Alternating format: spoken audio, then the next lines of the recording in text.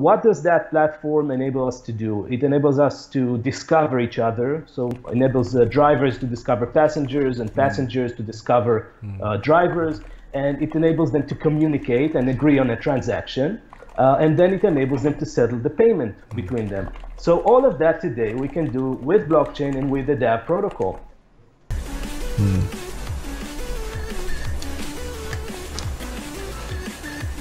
So Noam, I mean, first of all, like before we go into the project, you know, we're people, and we want to know, like, for every project, we find it most important who is really leading the project, you know. So can you really tell us about yourself and like your whole history with everything?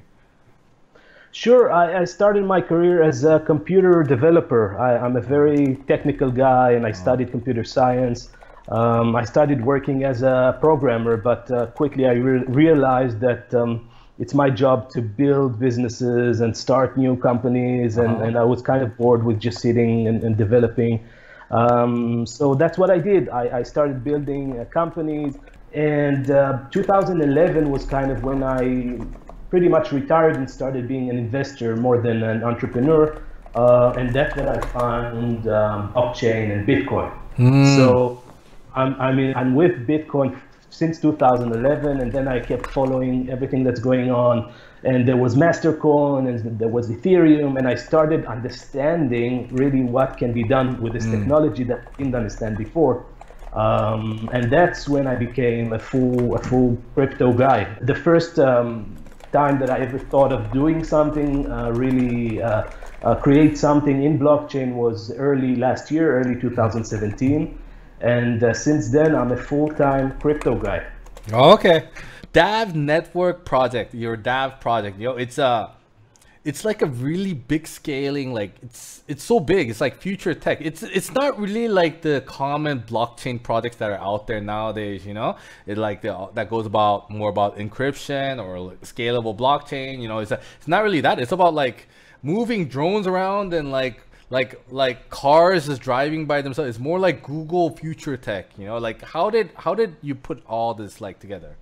When I started DAV, I noticed that the biggest opportunity at that time, which is last year, is not to just build another blockchain. Blockchains are a very competitive area now, and I believe they're going to become a commodity. And I believe that the prices that you pay for blockchain are going to just keep going down and down. Especially now with things like EOS and delegated proof of stake, the prices are just going to come very much down. I think, you know, the top 20 coins you're going to see today and the top 20 coins you're going to see in 2 or 3 years are going to be a completely different list. That I can promise you, and you can write it down, and we'll talk in 2 years. Okay. So where I saw an opportunity is to actually create real life usage and to create transactions and commerce. And the biggest network that I saw, we crypto guys, we like to decentralize networks, to take something that are built around mediators and to decentralize them. And the biggest networks that are centralized now are transportation networks. Take, for example, a transportation network like Uber or like Grab for ride hailing. What does that platform enable us to do? It enables us to discover each other. So it enables drivers to discover passengers and passengers to discover drivers. And it enables them to communicate and agree on a transaction. And then it enables them to settle the payment between them. So all of that today we can do with blockchain and with the DAV protocol. And if you look at other transportation networks in logistics and in couriers, if I need someone to drop a letter off, if I need later on a vehicle to pick me up, which is completely autonomous, or a drone to pick up the package, all of those transportation scenarios are discovering each other and agreeing on a transaction to take something from point A to point B, and then paying for that. And the DAV protocol enables all of that, plus some other things like selling data that is resulted from those transactions, and doing some, we leave room for companies in the field of AI to improve the routes and the networks. So definitely from speaking to these companies in the field of transportation, from knowing the DAV protocol enables them to connect to each other so well, I have no doubt that transportation networks are the first to need to be decentralized. the thing we enable that I want to see the most is to enable the long tail of companies in transportation. Because right now you have Uber, you have that.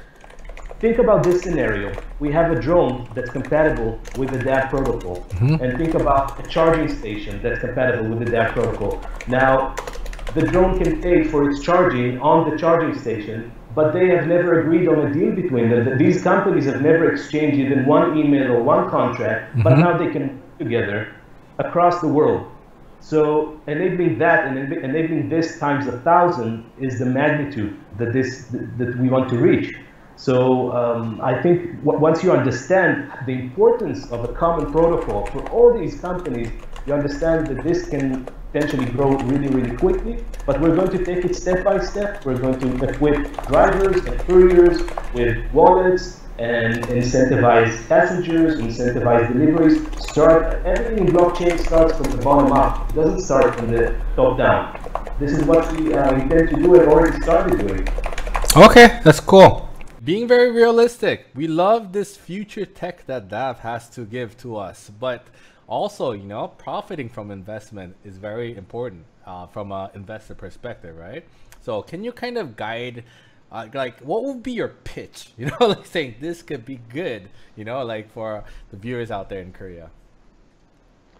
Well, I think you need to understand there is a very limited amount of things that I, as the project's founder, can say about profiting or value. Yeah, of course. You know, we are a Swiss foundation, so we are abiding by Swiss law, which is very, very strict for non-profit foundation like us and for utility tokens like the DAV token. The only thing that I can guarantee is that this is one of the best teams in crypto, and this is one of the most genuine projects, and that everybody is here to do the work, and you see things that you don't see in other projects. For example, the Daily DAV on YouTube, where every one of the team talks about what they're doing every day. This kind of level of transparency you don't see in other projects. And you mentioned scam coins and things like that. I think if those coins would make themselves so transparent at that level, then people would be able to actually see what's going on and that there's not much work being done there. So the only thing I can say in response to what you're saying to what you're asking, is that DAV is one of the high standard projects of this year, and our intentions are very, very genuine to build something very, very big. Also, something to consider is that we already have the protocol out there. It's open source, it's public, it's available. The network was already launched last week on the Ethereum's mainnet. So this is really not a white paper doing an ICO. This is, we have companies in the alliance. We are at a very, very progressed state. And we are just going to keep going faster and faster now. That's a very, very well said answer. That's very good. DAV, one of the biggest selling points about the project is that you guys have like this monster advisor team like NASA, IBM, Google, Ethereum, all these like crazy people on board. Can you kind of tell us like how you got such people on board and to believe in your project? Well, I was very fortunate, I think, and we were very fortunate because the moment I speak to someone, if I can just get through the door and tell them what we're doing, most people are just filled with just excitement about the potential here, and an excitement to do something that can be so big and to have their say and their impact on something so big.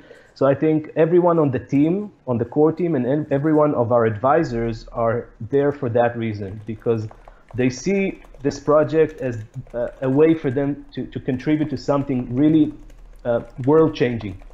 Okay, so next week, the DAV token sale will be beginning on Monday. I'll make sure to note that with our viewers again. Is there any last thing? That was a great interview. Anything, any last word you would like to have, you'd like to give to our Korean viewers watching at the moment?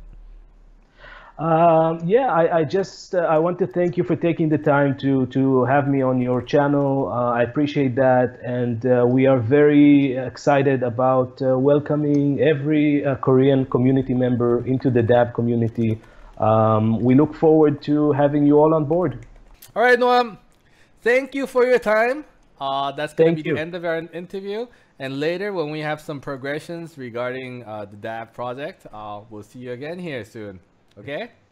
Perfect. Looking forward to it. All right. Thank you. Bye bye. Bye bye.